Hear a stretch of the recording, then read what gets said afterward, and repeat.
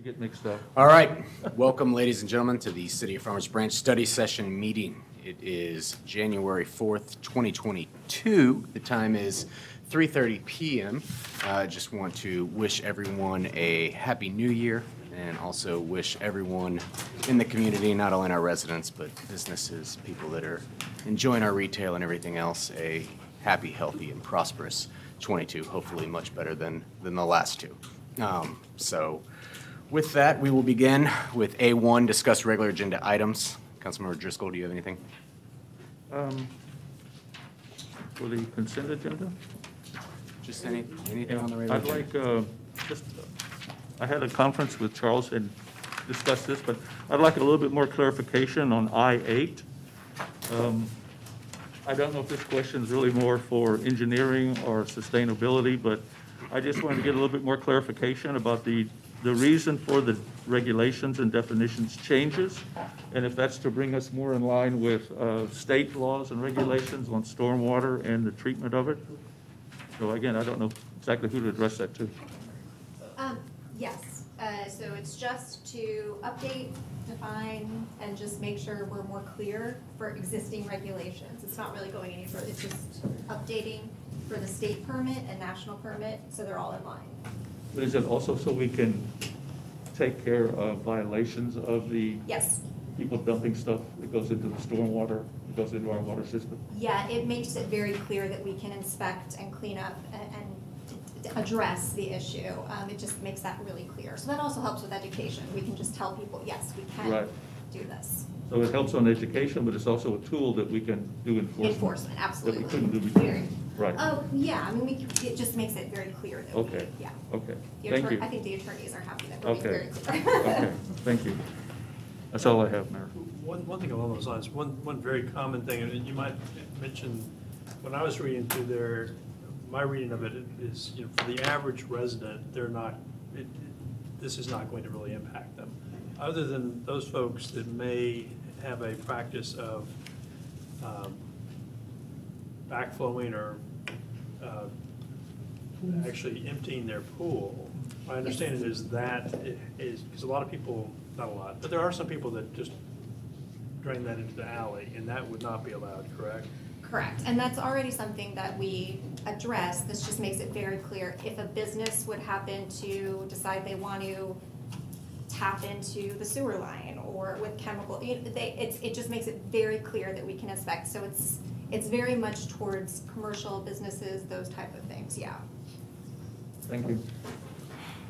Councilmember Merritt. Thank you, Mayor. I have a couple items. The first one is I-3 this evening, the forward patrol vehicles for the police department. Chief, I did notice that the price of the Tahoes went up to almost 12%, so we're incurring more cost.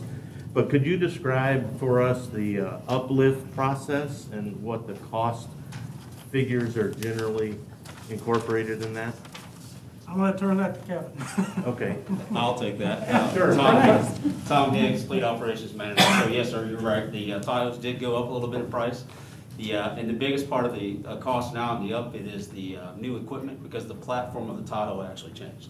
So the things that we would normally recycle, the prisoner partition, the consoles, the equipment inside is all going to have to be new. And then the only thing we're recycling right now is basically the electronics. So your camera package, your radar systems, and your radio systems. Okay. Thank you. Appreciate that clarification. All right. That's all I had on that item. I have a couple others. On I-4, the community development grant. Charles, I think it's important to know that we did budget for this accordingly into the capital improvement program. And so this is money that we had targeted and we received. So I think that's good. And it did take me a little bit to find it in the miscellaneous, but it was there. At first I thought it might be in the enterprise fund or in one of the utility replacement programs, but it shows up clearly in the miscellaneous capital improvement. So I just wanted to make that notation that we did accommodate for that. So, moving on, On I-5, on these utility improvements, do they actually show up in utility replacements or the I&I repairs? I didn't. Utility replacements. Utility replacements, thank you. Then on I-7, once again, this looks like it falls under our capital improvement for the lights of $225,000 that we budget annually. We're coming in underneath that. I think that's good to be noticed and recognized. And Mayor, that's all I had. Oh, I apologize, I have one more. On I-10, the redistricting commission, the one thing I didn't notice is if we had any protocols that we would be incorporating related to council attendance to those meetings. I think it's important that we at least discuss that on what, if we treat this as we are treating every other board, that we would expect the council to allow that commission to do their work. Perhaps we could be in attendance at the very first meetings, but I think we need to be clear about our protocols going forward and allow them to do their work. That would be my assumption, but it will be an open meeting. People can attend, council members included, should they so choose. I believe under the Open Meetings Act, there will be one section for public comments if needed.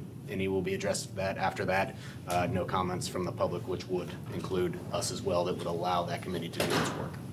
But we need to know if you're all gonna show up, so we Yeah. can post it. Yeah. Understood. Even if all of you show up and sit there, don't say anything, we still need. Okay, so as a point to that, is Amy and the chair roll out the schedule for these meetings. Please circulate it to the council, and then please let Amy know if you're going to attend so that if 3 or more of us show up, we can post. That's all. Thank you very much for that opportunity. Sounds good. Councilmember Lynn? No? No. Okay. Councilmember Williams? Mayor. Councilmember Ratano?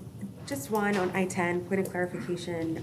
So I did notice that on the listing of members, we do have the alternates listed. So I'm assuming, again, point of clarification, the alternates are still able to attend every single meeting. They just don't have voting privileges, just like our other alternates, correct?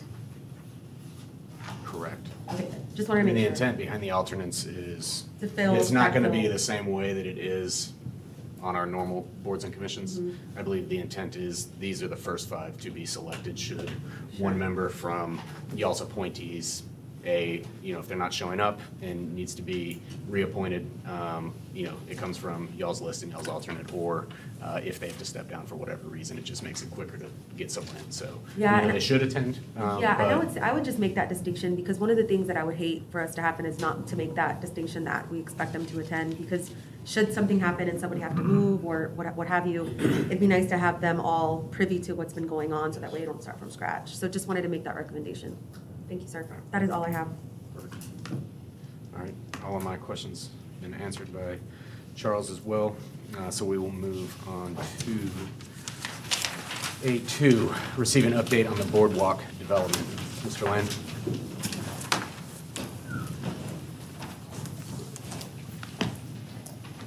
Afternoon.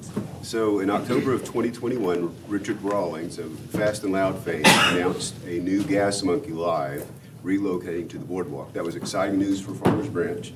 However, it does require some site plan adjustments, and we thought it would be good early on to get in front of council and have the developer come forward and kind of explain why this is a benefit to the project, what we need to do in terms of parking and the site plan alignment, and then what's the new timing for this, because I think there's going to be some adjustments in the completed project. So Michael Beatty, representing Centurion, is going to be with us and kind of walk us through that, and I believe he has a few other guests with us.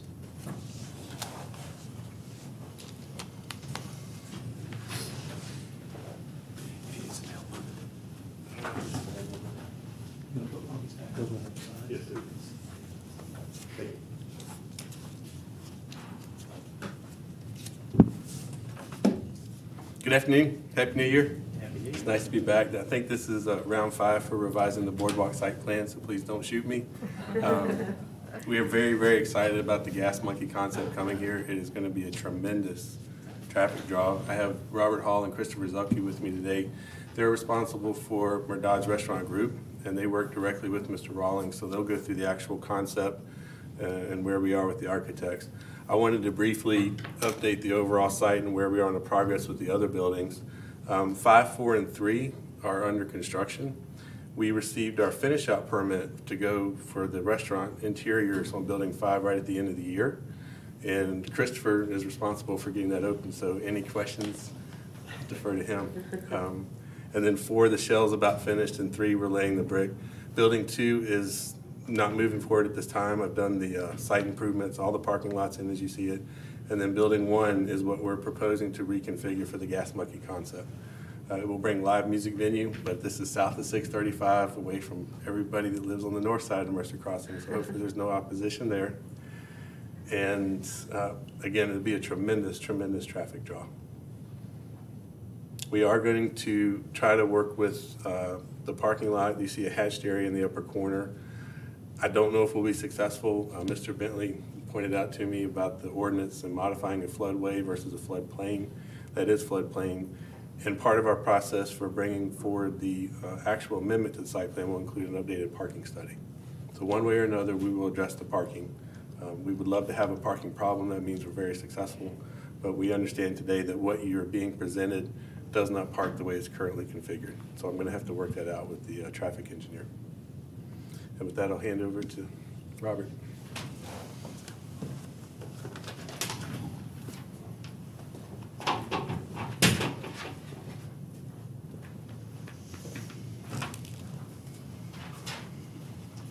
Good afternoon, everyone.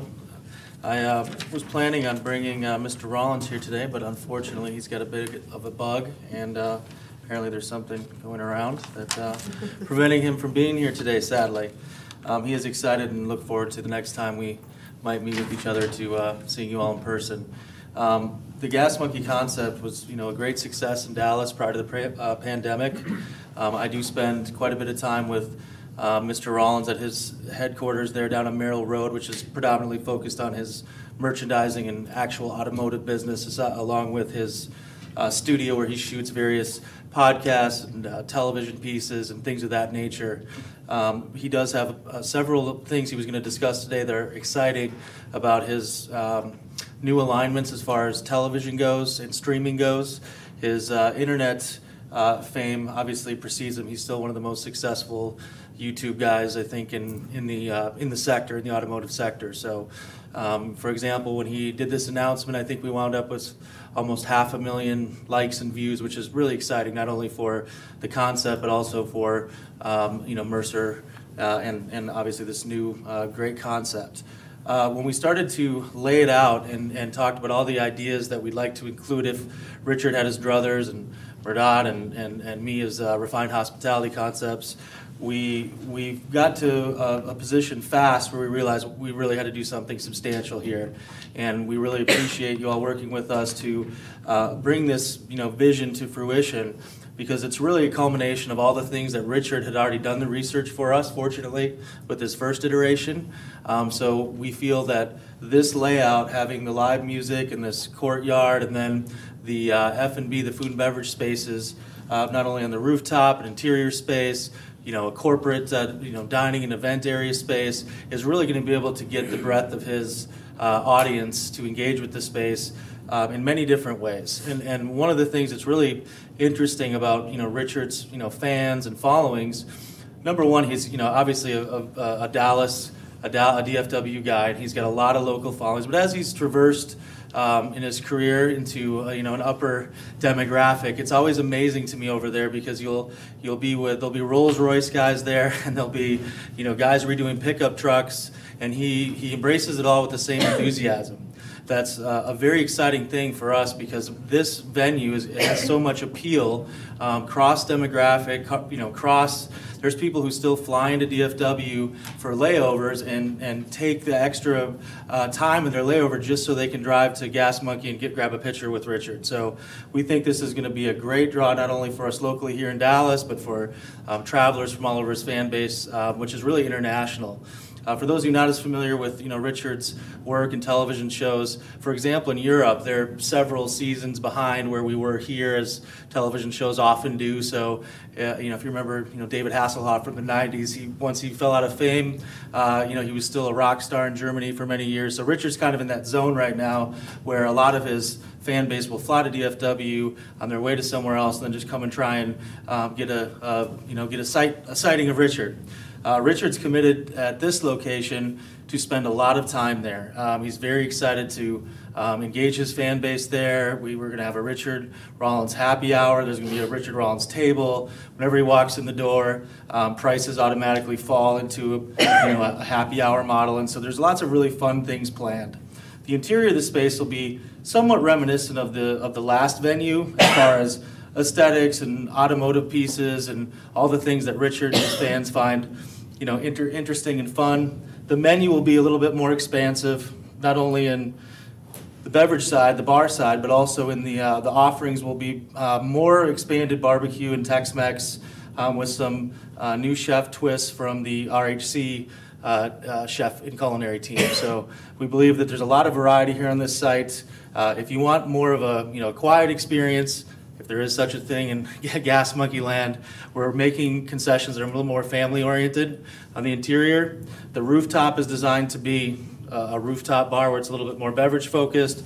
And then obviously we'd like to have the entertainment sector be very engaging. We've come up with these suites, much like a concert venue, but they're made with shipping containers and so forth to keep forward in Richard's theme of the automotive industrial. We also have made a plan to engage with this space for corporate entertainment quite a bit. And in our RHCC catering team, which is a large part of our operation, both social catering and in the hotel environment, we already have super heavy interest from our corporate clients to engage this space. So we're very excited to provide the community with a great new venue that's really overarching in a lot more ways than the original Dallas location was, which was doing about $19 million a year prior to the pandemic. So, thank you very much.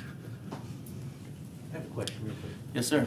Do you think that with this venue set up the way it is, that Richard will consider doing some of his podcast stuff from the venue itself? Absolutely. That's a great point I should have touched on. Richard has a full-time production team, St. John and a few others who actually, so when you saw we were doing donuts in there and I hit my head on the crossbar of that Mustang, the fateful afternoon, which was a lot of fun. They will have a space there that's solely dedicated to him promoting and doing things from the facility as well, especially in the rooftop. And then Richard has his own suite for the concert piece that he'll be doing a lot of, hanging out with the acts, filming that, putting it on his web platforms, and obviously once his new shows come to fruition, we're very hopeful that they'll be doing a lot of filming in the location. Any other questions? Does anyone else have any questions? Michael, is it possible to go through, the boards are really good, but it's a little hard to see some of the pictures. Can we go through some of the graphics so the council can see those? Sure. And then also, my colleague Christopher Zilke is here, who really helps me in my role usher the projects through our architectural side and so forth, so he can speak to some of the particulars and the design layouts, should you have any questions on the actual build-out process itself. Yeah, this is definitely still a work in progress. We obviously want you guys to sign off on it before we do a full submittal package. But Bush Architects, who has been, am I scrolling through? Bush Architects, who has been doing all the design, they are busy at work and really just waiting for you guys to allow us to move on to the next steps. Like Rob said, definitely this rooftop bar was an addition that was not in any previous plans. This build out will be significantly more expensive than any of the other buildings we've proposed. The stage, while not completely covered, it's like a sky track, which will kind of help bridge that indoor-outdoor, allow it to still be usable year-round. State-of-the-art stage, sound system, full packet there. The total square footage of the interior restaurant on the level 1, as you can see, is 12,000 square feet. The terrace bar is 1,000. The restaurant terrace, 4,200. The courtyard, 5,000. The stage is 2,000. All in all, it's 37,000 square feet. Not all of that under roof, but it is a big venue. Waterfront views, Richard really wanted everybody to be able to look out and kind of see the concert while also being able to look at the water and the attractions.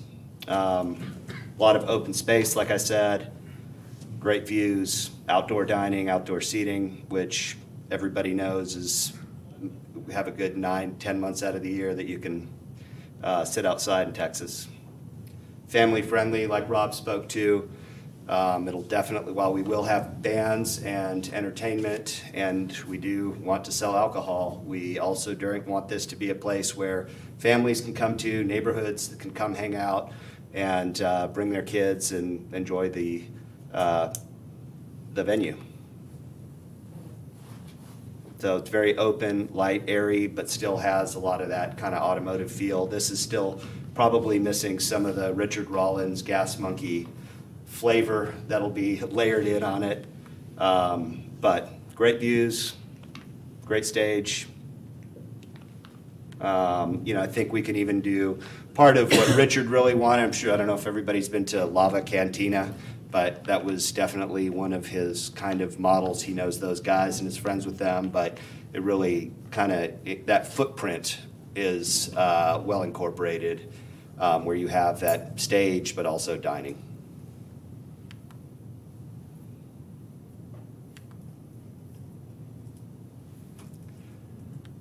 I think that's it. Any questions there? Councilmember Driscoll. Yes, I have a question. I'm thinking you're probably going to have some designated areas for businesses or organizations to have private events? Yes. Indoors and outdoors? Yes. So the suites that are these kind of shipping containers that are here, we'll be able to separate those out, but inside you also have, so like here for small private events, but indoors there's private rooms. This rooftop deck could be an outdoor venue if you wanted to partition that off, but inside as well we have break-off rooms that will hold anywhere from 50 to 100 people. So definitely we are building it to be able to be partitioned out for corporate events. We'll need that to fill 37,000 square feet. Right. You mentioned that maybe when Richard walks in that it's half price or happy hour pricing. Are you going to have a kind of year-round dynamic pricing model in terms of time of the year, the weather, special I'll leave that events? to Rob. Absolutely. So, celebrating Richard's presence is something that, we all felt the last iteration did not capitalize on well enough, so we've structured that a little bit more. And to touch on your question about private dining and corporate dining, so a large arm of Refined Hospitality Concepts, we in a different lane of my life, we do all the food service for Southwest Airlines, we do the T-Mobile headquarters, I have ExxonMobil, Schlumberger. So we have a lot of corporate clients, and we have sales teams constantly working for catering and also corporate dining. And one of the things that we're going to do, being that this is such a centrally located location, we want to bring a lot of our business from our corporate clients and pitch this space for corporate engagement, for this outdoor space, for a lot of and the interest has already been extremely high in our contacts in those sectors. So we're very excited. As far as the dynamic pricing model goes, Richard has a flair for the dramatic. So there are about 9 million ideas on the board right now that we've got down to about 3 million. So my job is to get those down to about 4. So I'll continue to do that as the year goes. But the one thing we're definitely settled on is if he's there, that will be broadcast. We, the last location, they almost kept it quiet because of the height of his popularity. It got a little away from the operators. We feel so strongly that we want to celebrate. We want the community to know. We want everyone around to know when he comes and enhance the traffic through the space as we go to make Mercer a success. So there will definitely be an automatic pricing change, in certain specials throughout the time of the year. There will be large barbecues. He loves barbecues. He loves food trucks. So there will even be times when we have other offerings from outside that come in, and he engages with other things from his life that he enjoys.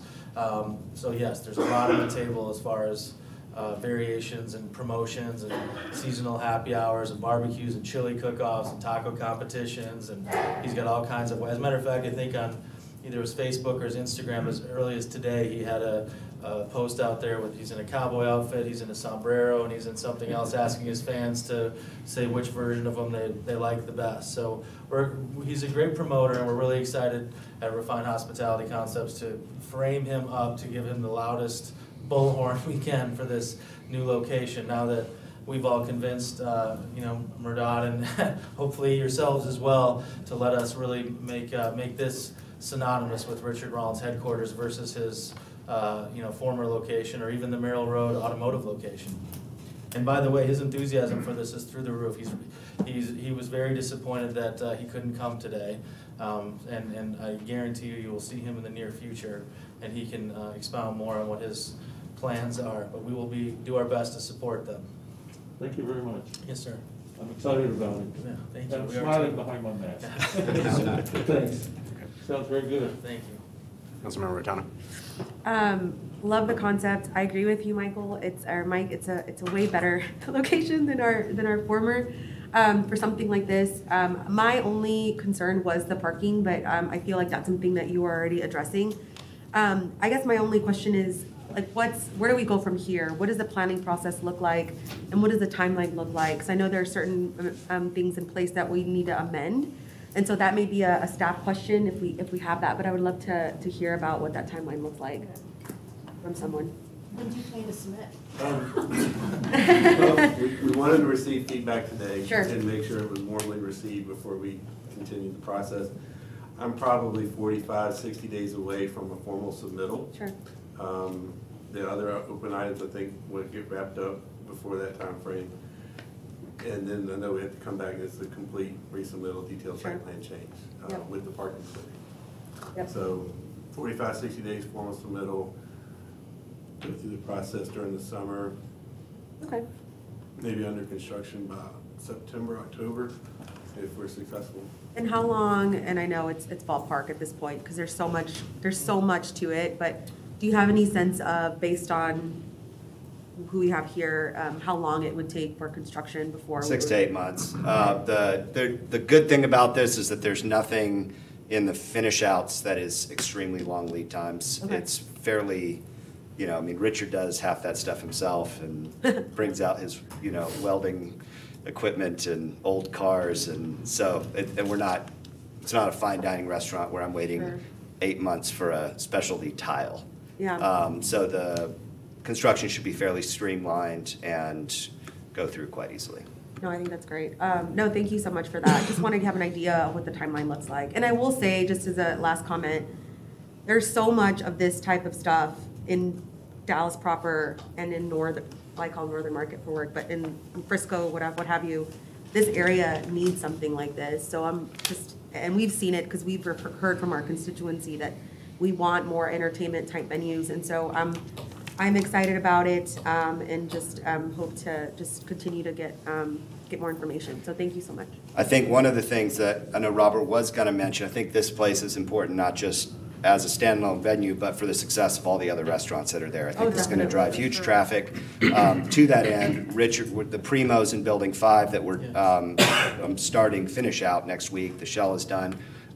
He is going to partner with us on kind of a Primos Gas Monkey Sure. Cantina We mashup. haven't announced that quite yet, so if But- you don't, that maybe that sombrero thing So I we didn't talked hear about that. We didn't earlier. hear that. Didn't hear that, Maybe but- related to that, maybe not. But we're going to have fun with it, and I Sure. think Richard and everybody is going to help the rest of these venues do really well. And also, I think the hotels that are right next to that could also be it'd be good for the hotel spaces too, just because having, the Omni there, which is something else, but with all that space, being able to have something like this to draw in people and the proximity to the airport, I just think all in all, it's coming into fruition to something that I think will benefit everyone in the area. Absolutely. So. I know that Richard really loves this location largely because of its proximity to both 35, 635, and just how it brings all of Dallas together. Yeah, So, agreed. Thank you so much.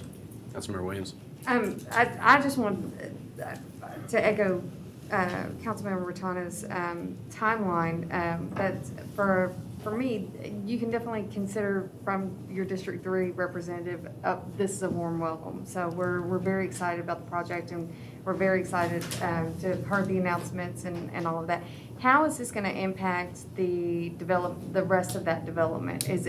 Are we looking at a delay in timeline on those, on building 5, 4, 3, and 2? 5, 4, 3, no, 2. They have to work out the parking for building 2 because of Okay. the extra size of this building. So that'll be on hold until we resolve the parking. Okay, but 5, 4, and 3 5, 4, should 3, be, they actually should have stay plans. on. We have fully submitted approved plans for 5. That construction will start next week, more than likely. 4 is being drawn, it's at MEP, so that should be submitted within the next 30 to 45 days. Okay. And 3's open right now. 3's open, yeah. And then again, just to echo the sentiment that as far as building 5 goes, Richard is now joining that fanfare. So that'll be our soonest to open, obviously, and we'll get Richard's, brands involved right on the front end of this. So we just feel that this is such an opportunity for the success of the rest of the concepts that are going in there. For sure. And then we're gonna have a head start with his now agreement and enthusiasm to get involved with us in building 5 and get this limited time only model. He won't stay involved in the DNA of the Primos that we're putting in building 5 and the pizza parlor we're putting there. It'll kind of be a precursor to tease out the eventuality of this site. And then it'll revert to a traditional Primos MX Kitchen model. Well, that's exciting, guys. We're thrilled about the, at least the constituents from my district are really It's gonna be excited fun. about it. Mhm. Thank you so much. Thank you. Councilmember Mayor, do you have anything? Okay. Do you have anything? No, I'll echo the other comments. Excited about the opportunity that you guys are bringing. Obviously, you're looking at the challenges of parking and all of that comes with that, and making sure that building 2 actually, I hope, gets onto the ground at some point as parking is resolved in order to satisfy this particular project. So, Yes, sir. very good. Just want to make sure that it's resounding from the people at the table here. Oh, do you have more that you want to? Okay, well, raise your hand. Having spent a lot of time over at Gas Monkey in the past and being a bike rider, so I know how crowded it can get with bikes at some time. Yes. At some of the concerts and whatnot. So I just want to make sure y'all are taking that into account. There's ample parking for bikes as well as for vehicles, cars that come in. Because that will, I think, at some point create a problem. And it may create a problem for the other restaurants that are there. In fact, that all Richards people are taking up parking for everybody else. So I'm hoping that we have a good enough amount of parking for the whole development. But yeah, I'm really excited about this and view it as a huge plus for our city to have this. So thank you. Thank you. Just want to make sure that it's loud and clear for them that we have no concerns with this concept and allow them to go ahead and move forward with submitting. 100%. Okay. Excellent. Perfect. Mr. Beatty, do you anticipate needing to amend the developers agreement anyway? From a timing This standpoint? exceeds our square footage, and buildings 3, 4, and 5 are covered in our DA developers agreement. So we figured out the parking, 20,000 square feet over where we were supposed to be. Thank you. Thank you. Next is A3, discuss future agenda items. For me, I want to bring up potentially as something that comes on the back of the conversation we're going to have at our strategic planning session surrounding smart cities and things of the like, maybe potentially looking at adding a new board and commission that's focused on innovation, that just kind of looks at things, forward-looking, what's on the forefront, things that we as a community might want to look to implement on a broader scale in terms of how we innovate for the city of Farmers Branch. I'd also like to talk about forming kind of a DART subcommittee with the city liaison, council member, 2 staff members, and kind of meet quarterly with DART, the director, to kind of just further understand what's going on with there, what changes, things that are impacting not only Farmers Branch, but the DART system as a whole, as we are a part of that. And then I'm going to go ahead and announce the mayor's task force for the Red, White, and Blue Ribbon Committee as we look to plan the Veterans Day event for 2022. Kind of the thoughts behind this is just to, look at how we can improve that event just for next year. First and foremost, put it back on Veterans Day, November 11th, 2022, which would be a Friday, looking at appointing honorary initial chair Marie Bird. But additionally, we'll bring in one community rep, senior advisory board member, police rep, fire rep, someone from the school district, both CFB, ISD, and Brookhaven, the Farmers Branch Rotary, Farmers Branch Chamber, staff liaison, and just form a full committee that starts planning this now so that we can give that celebration the service it deserves. So, just want to go ahead and announce that and let you know that we'll be getting that together in a group as that moves forward as we look towards next year. Councilmember Ratana, do you have anything? No, I do not have anything at this time. Thank you. Councilmember Williams? I do not. Councilmember Lynn? Councilmember Merritt? Just two, if I may, building on your comment on the Innovation Commission. How far, what's the scope of that at this particular time? Is that just an idea? It's an idea that brings in, is it smart city? Is it other stuff that? So is it planning based? Planning based. Other efficiencies, and and I'm going back to a spot. Well, the broader conversation will happen around it after we have some of the discussion at the strategy session. Come Perfect, back okay. and talk about what that could look like and if That's we even fine. want to move forward with it. That'll be fine, appreciate I that. think that would touch on so many different topics that they're all related and tied together. Correct. Yeah. All right, very good, that's fine, thank you for the clarification. I just have one, and that would be, I'd like to put together a discussion about the city's website. I'm getting a number of citizens' calls about the website, and we've had it up now in its new form for, I believe now, somewhere in a half a year, thereabouts, correct me if I'm wrong with my timing. Opportunity to look at some feedback, some ways that we can improve that, and look at some opportunities for how we can get better information out there and easier to find. Okay. That's the biggest one that I'm hearing. It's hard to find things. Gotcha. Okay. Councilmember Driscoll? Yes, I had one question on your proposal about, or talking about the Mayor Red, White, and Blue Committee for the Veterans, Veterans Day. Did you, of the different constituencies you mentioned, did you also mention veterans participation? They will be a part of the individuals from these groups. So the idea would be to reach out to people within, is there a veteran in the fire department? Is there a veteran in the police department? Is there a veteran in the community that these people are helping coordinate and plan this event? Because it's something that should mean a little bit more to them. Yeah, because on that topic, I was at the event and, introduced color guard, et cetera, and I know quite a few veterans here and got a lot of feedback on that event before and after, and I think it'd be good if we could reach out to just also some, citizen veterans that, maybe wouldn't be a part of kind of a. Yeah, the goal is to have groups you community mentioned. representatives, which Yeah. would be resident liaisons. Yeah, So, I know. okay. I think that's important. And then just for future events, the ones I've been talking about this year or last year, and then we're going to get to those in January. I would just like to have a discussion at some point down the road on the Burke Nature Preserve and a little bit fuller discussion about the plans for that and the timing in building out, the park, the infrastructure, everything that's there. I think it's a very underutilized and still a very unknown asset in the city. It just still amazes me, I mentioned, well, I've gone there, I'm going there, people go, what's that, where's that, never heard of it. Okay. All right. That's all I have. Cool. Next, I'll read in executive session B1. Council may convene into a closed executive session pursuant to Texas Government Code Section 551.072, deliberation of real estate, sale of city-owned properties located at 2563 Wasena, 2568 Greenhurst, 2629 Squire Place, 2646 Greenhurst, and 2560 Wicker, Farmers Branch, Texas, for development of workforce housing.